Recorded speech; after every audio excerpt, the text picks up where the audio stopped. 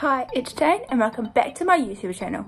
In today's video I have a bunch of products in front of me and I'm going to be sharing all my favourite beauty, lifestyle, hair, makeup products that I've been loving in 2023.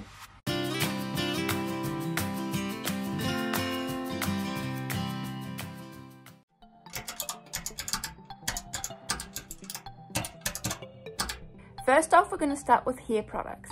And my number one product from 2023 has been the Living Proof Restore Perfecting Spray, and I absolutely love this for my hair. My hair is very oily, as you can see. You can see my roots, and it's also coloured. So this product is great for coloured hair. It's very lightweight, a very light mist spray, and it's a heat protectant and just a restorer for dry ends on your hair. And you apply it wet, then you spray it all around your hair, all through your hair, give your hair a brush, and then you go and blow dry your hair. My second product that I would recommend for 2023 is the Schwarzkopf. I can never say that word, but the mousse, their superhold mousse. This is a very lightweight mousse with a super hold, and you always have to give it a good shake, and then you just squirt it out on your hand. I'm not going to do it now so I don't want to waste the product.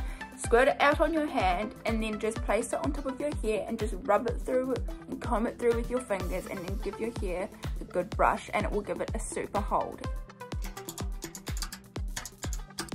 Another hair product that I've been liking for 2023 is the Systems Professional hair oil, and this works for very light, very fine, very frizzy hair, and especially coloured hair. It's great for that too, and I've been loving this product so much. You can see that the label is like coming off, and you can see the brown is wearing away. I've had this for so long. I don't even think it's a favourite product of 2023. I think it's a favourite product of my life. Like, I clung onto this. I've had some bad hair stages, and this has been my tried and true favourite product over all the other ones. This one here has been my favourite. Some tools I think you need for doing your hair in the morning is a tail comb. Now, I'd think only hairdressers need a tail comb, but no.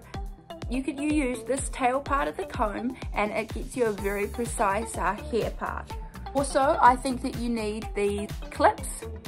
They're just the non-dent clips, so when you place them in your hair, like this, when your hair's wet, you can do your makeup and whatever, and go on your day, and then you take them out, and it's meant to not create a dent in your hair and a bump, especially if you have cowlicks. You can use it to flatten down your cowlick at the front. Recently, I've been trying to build a great skincare routine, and along the way, I've found some great products. But some of the products I've found that have worked to take my makeup off is the Mecca Cosmetics Nourishing Oil. This just washes it away so nicely. Then I also have the Clinique Take Off the Day Cleansing Balms. Now, cleansing balm is more like a sort of a balm feeling, and you just rub it between your fingers and wash it all over your face, and it just melts all your makeup right off, even over your eyes, everywhere down your neck, and it just washes it right off. Then I go in with the Clinique All About Clean 2-in-1 Cleansing Exfoliating Jelly. I absolutely love this face wash because it has, I'll show you, it has exfoliating beads. I don't know if you can see that, but these tiny little exfoliating beads inside this face wash, and it just helps to exfoliate your skin during the day and wipe all that dead skin off and all that leftover makeup, because let's be honest, these oils and cleansing balms, they don't take off 100% of your makeup, so you've got to know that you're taking off 100% so that none of it's staying on, because it creates more pimples and just more problems with your skin. It also nourishes your skin and gives other benefits, like this is anti-pollution. It has all sorts of benefits to it, like niacinamide and other things inside it that help plump up your skin. After I use face wash, I go in with a toner. Now my toner of choice is the Charlotte Tilbury Glow Toner. Now I've used this for quite a while now, and I've come to the conclusion that toner is not really a step that you need in your skincare. If you're starting out, you can take a mist on toner, but after a while you do start to notice that that is a necessary step as you become more expert in your skills. This Charlotte Tilbury one does a great job. I can't say if other ones work because I've never used other ones. This is the only one I've used, but this one is great. After I go in with toner, I generally go in with a serum.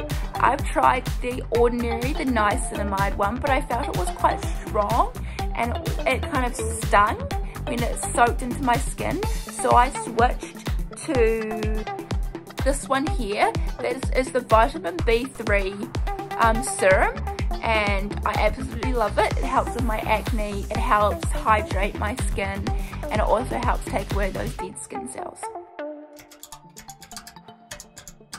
After I use a serum, I generally go in with a moisturiser. Now the two moisturisers that I've absolutely loved is the Multese Paris. I absolutely love this one here, so much to the point where I've used it completely up. But I found that it was quite heavy. It didn't really soak into my skin the way I wanted it to. So I went and tried another one, Clarins. I've tried the Clarins hydra-essential moisturiser. As you can see, I'm still trying it out now, but so far I found it absolutely amazing. It's great underneath makeup. I'm wearing it now underneath this makeup, and it makes your makeup all hydrated, makes it look all shiny, helps with your dry skin. And I feel even if you're oily or combination skin type, I feel you still need a good hydrating moisturiser. After I use moisturiser, I go in with sunscreen. Sunscreen is very important because of the UV rays and skin cancer. And I've seen people in my family get skin cancer, and I'm not willing to risk getting skin cancer. It's deadly. I think that sunscreen, if you're not going to apply any of these products, just apply sunscreen. It's going to help with aging, it helps with skin cancer, it helps with wrinkles. It's just overall the best product. But the one that I really like is this one here. I can never pronounce this brand, La roche-posay or something like that. I think that's how you pronounce it, but that is the sunscreen. It's SPF 50. You do have to shake this up a lot. It is very, very, very, very liquidy, but besides that, it's very lightweight, doesn't give off a potent smell, which is really good, and it's one of the best ones on the market. And to finish my skincare off, I generally like to go in with the Glow Recipe, their Watermelon Glow Niacinamide drops. You can use this in conjunction to the vitamin B3, but I like to use it at the end because it's more of a sort of a makeup product. It gives a shine and a glow to your makeup and really helps that. And at the very end, I really like to use a perfume to set my skincare, to set my makeup.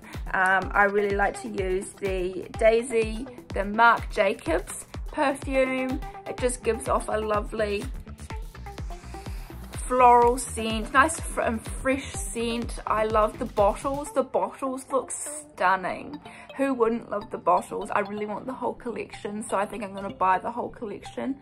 But these are just tried and true, great great ones in the market. If you're willing to start out with fragrances and don't know where to start, this brand is brilliant.